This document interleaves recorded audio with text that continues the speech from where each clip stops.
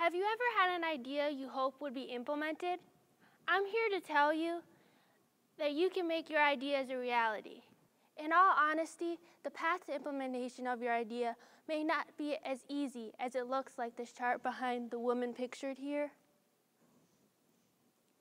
But all of us have the potential to create and contribute. Today, I will share my story to offer an illustration of how ideas can sprout into actions. To get started, I want to emphasize the importance of sharing your ideas with others. As we all know, beautiful flowers don't just blossom because we wish they would. They need nurturing from bees and a healthy soil and cultivation. Your ideas are similar. We need a strong support system for people to cheer us on through the ups and downs of implementation, as success comes after we stumble a few times.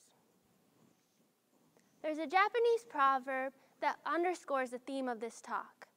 This proverb translates to fall down 7 times, get up 8. I summarize these wise words with a single word: perseverance. As I'll share today, my story is not one of continuous successes, not at all.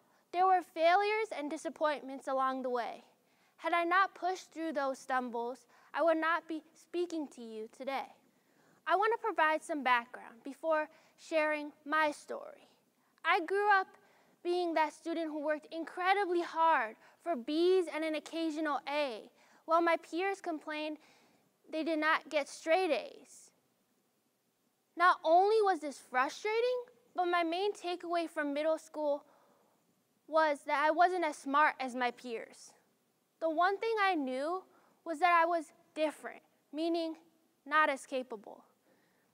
During middle school, I was separated from my peers during art and other electives, so I could go to resource class.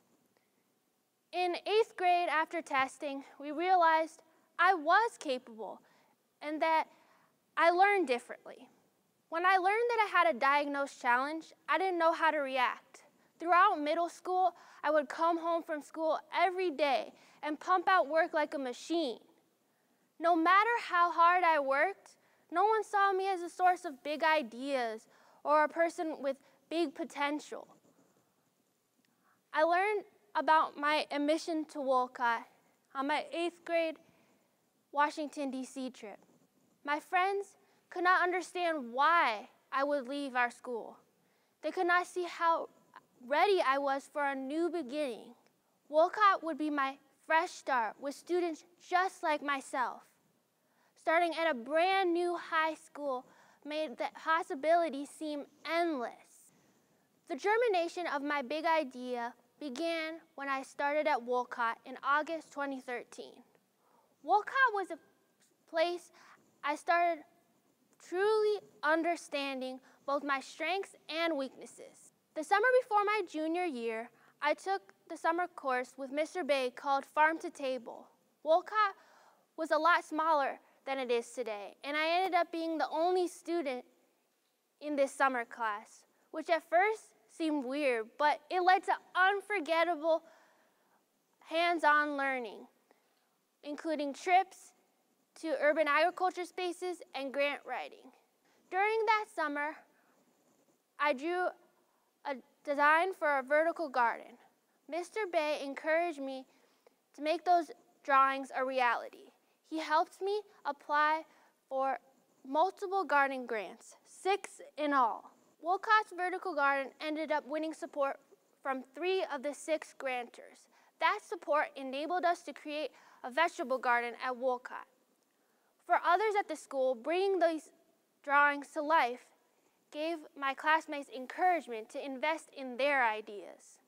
During my senior year at Wolcott, I signed up for Mr. Bay's engineering class, eager to explore another big idea under his guidance. In that class, I worked with many others at Wolcott to collect information to submit an application to the U.S. Department of Education Green Ribbon Schools Award. The U.S. Department of Education Green Ribbon Schools Award recognizes schools that meet 3 pillars: reducing environmental impact, improving health and wellness, and providing an effective environment and sustainable education. Unfortunately, we were not selected on the first try, but we took our disappointment and converted it to learning. Rather than sit with our failure, we persevered. We learned from that first attempt. To be honest, it was really discouraging to see that Green Ribbon School winners were elementary and middle schools, where applications were submitted by teachers and administrators. I realized how rare it was for a student to orchestrate and guide an application. That motivated me to persevere. We reached out to the reviewers of the award and asked for feedback on how to improve Wolcott's application. In the next application cycle, in the year after I graduated Wolcott, a team of students improved on the initial submission, and Wolcott ended up earning recognition as a Green Ribbon School. Before I close, I want to thank Mr. Bay for all the support during my time at Wolcott and forward. I will continue to share my ideas with the world through the food industry. In closing, I want to reiterate my main message. There are great ideas in all of us, and we all have strengths and weaknesses. But if you believe in your ideas and share them with supporters, persistence can be your key to success. If my story can convince even one of you to pursue your idea, our world will be a better place. Thank you.